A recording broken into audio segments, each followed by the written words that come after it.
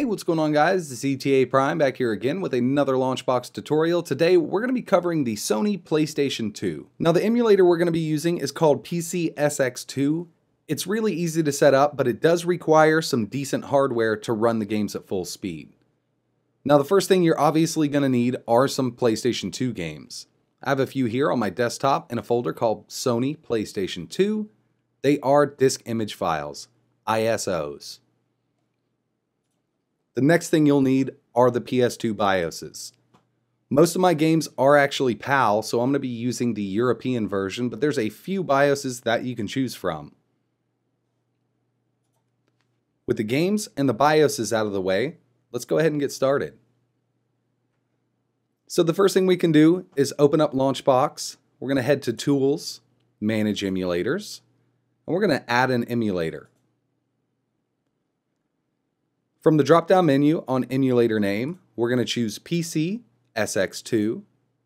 If you click on this link, it'll open up a browser window and redirect us to the PCSX2 download page. From here, we're going to click on Windows. And we actually want the binary. We do not want the standalone installer. We want to be able to place this in our LaunchBox directory so it's portable. We'll click Download.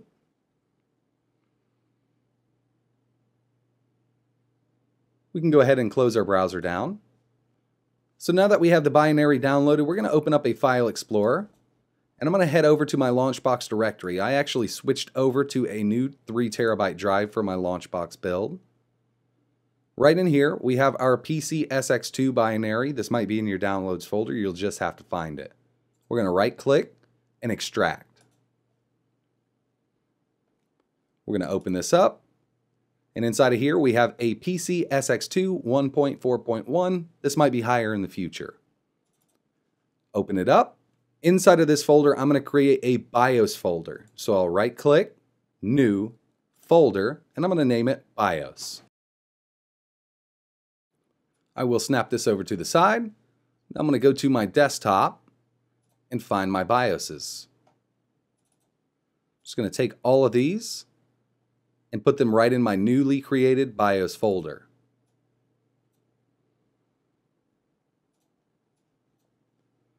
We're going to back up.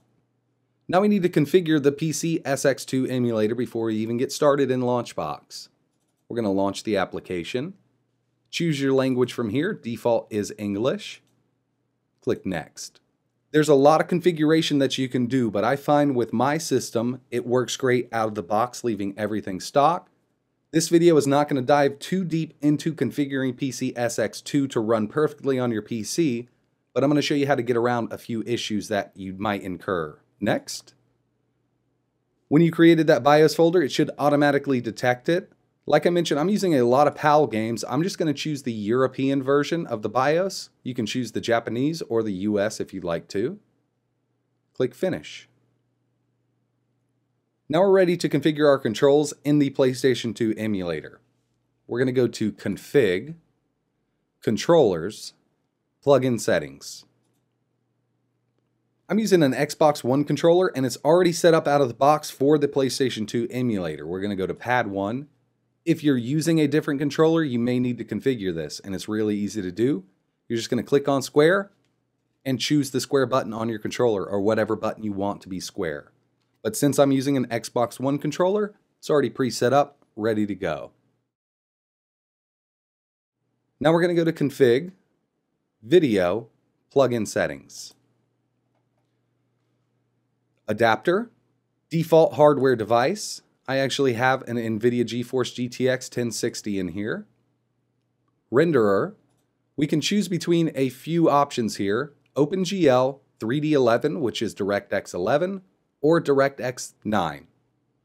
I'm going to go to DirectX 11. You may need to experiment if you're running into some lag while trying to play a game. Internal resolution. For me, I go to about 2. My system will handle it. You can try to go lower or higher if you'd like.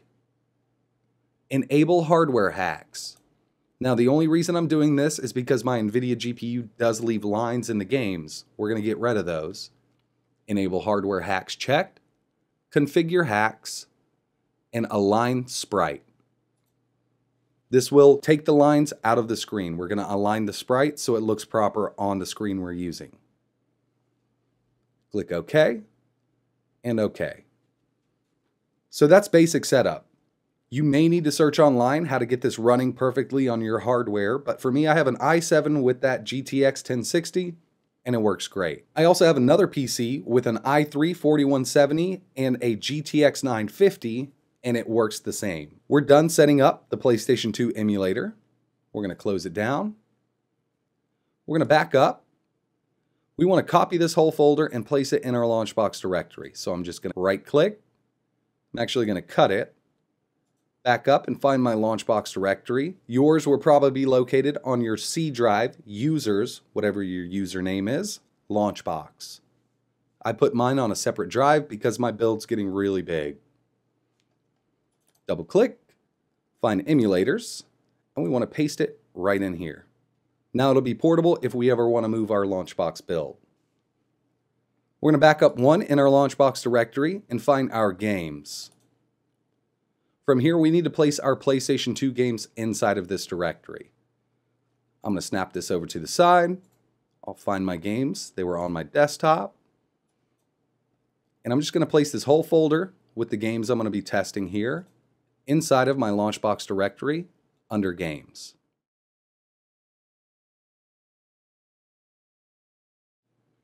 Alright, so now we have everything in place. We have our PlayStation 2 games in our LaunchBox directory under Games, our PCSX2 emulator under Emulators with our BIOS folder created and our BIOS is inside of it. We're going to move back to LaunchBox and finish setting the emulator up.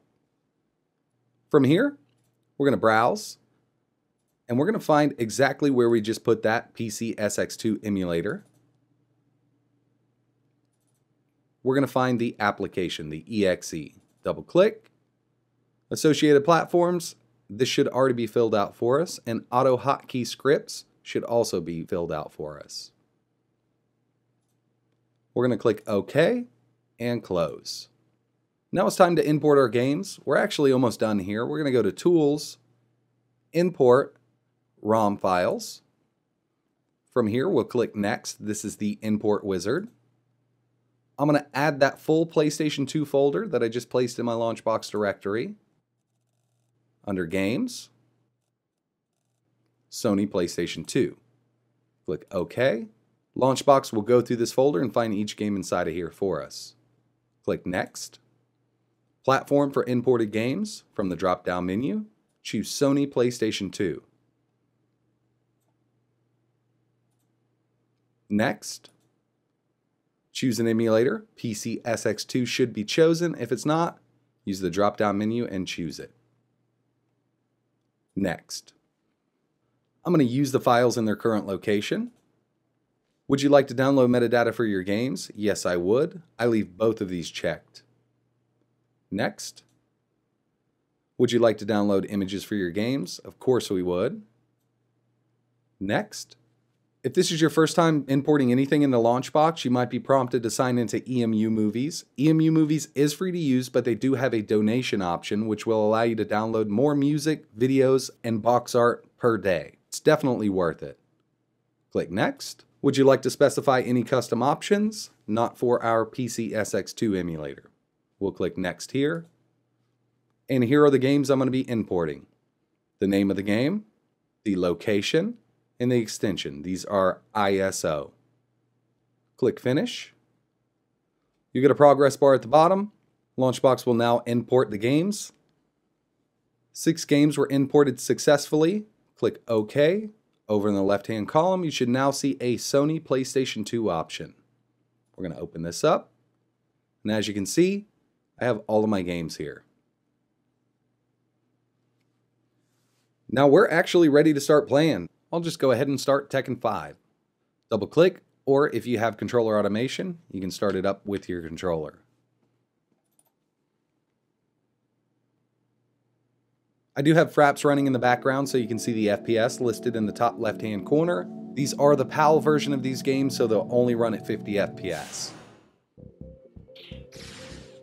If you're using the NTSC version, they should run at 60 for you. Get ready for the next battle.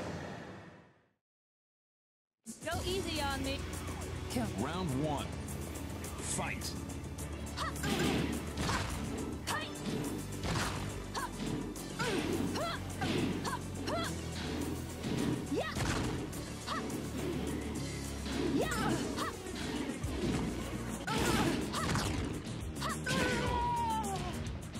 And there you have it. Runs great. You can press escape on your keyboard, or if you have controller automation set up, you can use your hotkeys to exit this emulator. So that's it for this video, guys. I really appreciate you watching. Like I mentioned, you may need to mess with the PCSX2 emulator settings to get the games running correctly on your system. There is tons of information out there. This video was basic setup and how to import them into LaunchBox. If you guys could, hit that like button and subscribe to the channel for more great content. And like always, thanks for watching.